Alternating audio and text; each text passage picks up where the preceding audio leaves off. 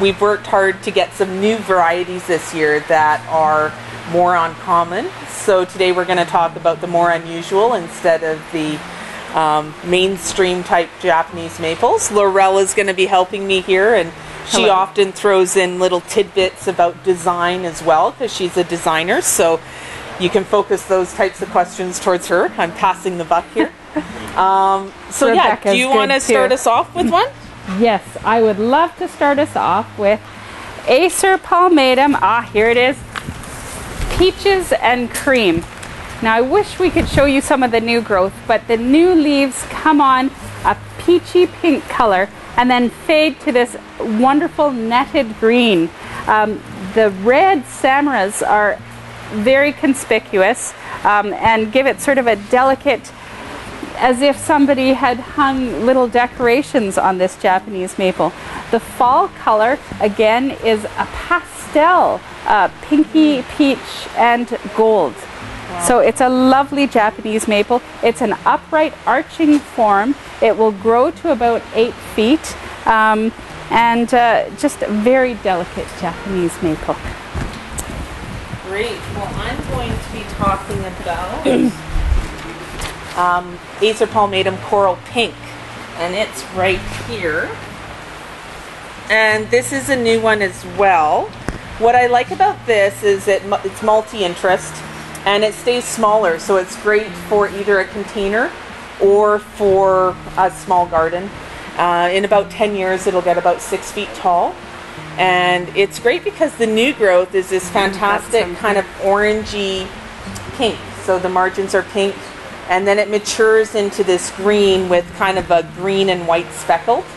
The fall color again is more of an orangey color, and yeah, the stems are interesting too because they're kind of that coral color. So a nice small maple with you know, easy to fit into an already packed garden. The next one is this bold chocolate colored Japanese maple. It's Acer palmatum Ijima Sanago. Whoa.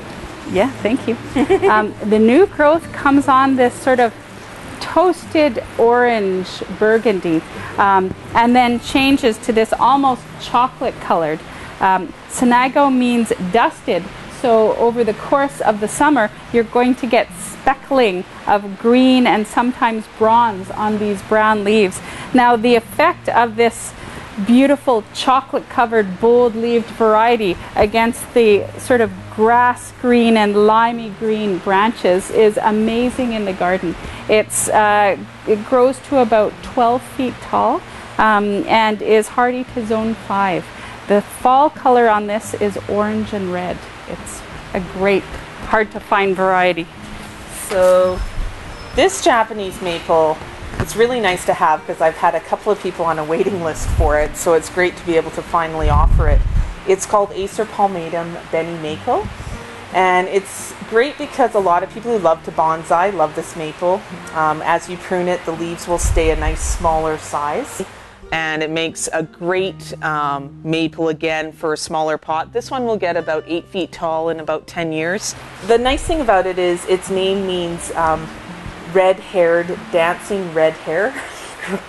Dancing red-haired girl, or yeah, red-haired dancing girl. Sorry, I kind of got that mixed up. So that's kind of nice, and it's the new growth that is fantastic. It's really, really bright red. Here it kind of stays that color as it unfrills, and then it turns into this green, but the veins on the leaf still stay red. So you get a little bit of contrast there. The fall color again is a brighter red than this, so it's that nice fiery traditional red color that a lot of people look for in fall color in Japanese maples. So and the petials on the leaves are fantastic too with the red. It's all these little things that end up making a difference when it grows into a beautiful specimen in the garden. The next Japanese maple is Acer palmatum Shindisojo. It's a smaller tree, growing to about 8 feet, smaller in a container. The new growth comes on this fire engine red and then fades to green. The fall colors are orange and red on this tree. The branches are a nice toasted burgundy color, giving it some winter interest as well. There is always something going on with this tree. It's a real eye catcher in the garden, and in a woodland setting with a grouping of heuchera and hosta underneath to pull the burgundy color down, it would just be amazing. This one is an interesting one and gets a lot of looks. It's so new on the market, they're actually not too sure how tall it's going to grow, but they're estimating about 8 feet tall in 10 years. And a similar width, or slightly smaller width. It's called Acer palmatum Olson's Frosted Strawberry. So it's just kind of a fun name. It obviously gets its name from this strawberry red new color. And the other interesting thing that's unique about this maple is it's very deeply lobed. So when the new growth comes out, they're kind of a little bit gnarled and a little bit twisted, this leaf. So it adds a little bit of interesting detail there. The leaves mature to more of a pinkish, and then eventually you get this color, which is kind of like a silvery pink on the green, and all the veins are defined in that darker, deeper green. So it's kind of really catches the eye as something unique. This one is Acer palmatum Crimson Carol, and it's another finely or deeply lobed leaf, The new growth is actually an orange burgundy, with the undersides of the leaves being more of the orange and the upper side being more of the burgundy. It fades to this lovely sort of chocolate burgundy color as well. And the effect burgundy leaves again on the nice grass green branches is really stunning in a garden. It's a slower grower to about 8 to 10 feet. And the fall color is bright red. It's just a lovely, upright Japanese maple. So this one is called Hefner's Red, and what's nice about this is the traditional burgundy one that everybody loves. A lot of people will plant the burgundy leafed bloodgood Japanese maple in their garden. And, you know, it's just a great contrast, whether it's a contrast with your house or a contrast with all the other green plants in your garden. What makes this one unique is its new growth is more of a fiery red. Its fall color is also more bright. And it's very upright and vase shaped. So if you have more of a narrow spot in the garden, the structure of this plant will be more upright than width growing. So it's got that nice sturdy vase shaped, great fall color, and then this beautiful dark, almost black foliage in the summer. And it retains that color too. Some of the Japanese maples can kind of fade out a bit.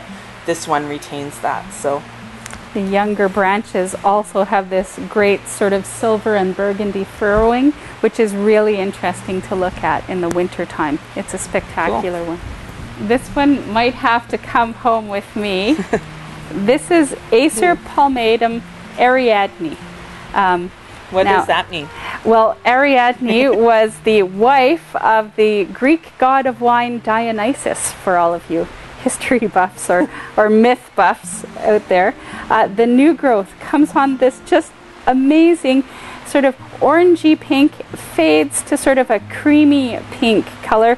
The veining is very conspicuous in these deeply lobed leaves. Then it carries this sort of veining on through the summer.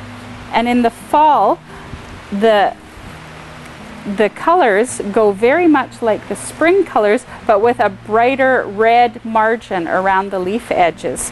What I really love about this Japanese maple is the contrast of the red sort of petioles, that's these little stems, against this sort of furrowed silvery bark. It's very much like the snake bark maple. It's just very interesting.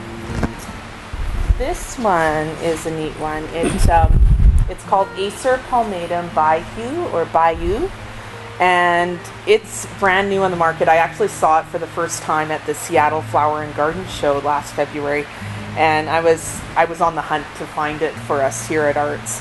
But why I love it is that it has this great kind of yellow with this orangey pink outer margin in the spring and throughout the summer, I guess, when the new leaves are emerging.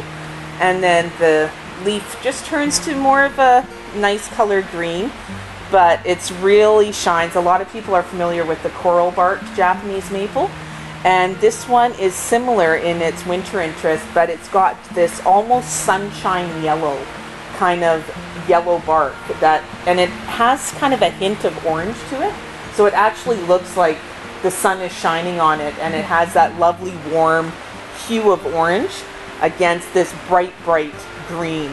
And so again, I think a real winner. I think we're going to hear more about this maple. It's interesting. It also stays quite small, so it should stay under 10 feet for you, and about half that width. So this delicate looking Japanese maple is Acer palmatum Oregon fern. Upright Japanese maple with a leaf very much like the weeping, finely dissected Japanese maple. This one is sort of upright arching, spectacular for containers. The leaf color on it in fall goes to a burgundy and purple. It's really interesting. You can see right now, and a little bit of the new growth has some edging in that purple. It's just really finely textured, and if you underplant it in your pot with some glossy, big, bold-leaved either Bergenia or even cyclamen with those lovely round leaves with the silver on them, I think that would look absolutely stunning. It is a great upright Japanese maple. Thanks for joining us today and learning about more of the exciting Japanese maples for 2012. Laurelle and I learned a lot. Yes, I think we're each going home with one. So or two. And just come in and visit. We have a great selection of them. And, you know, this is Arts Nursery, where there's more service, more selection, and more fun.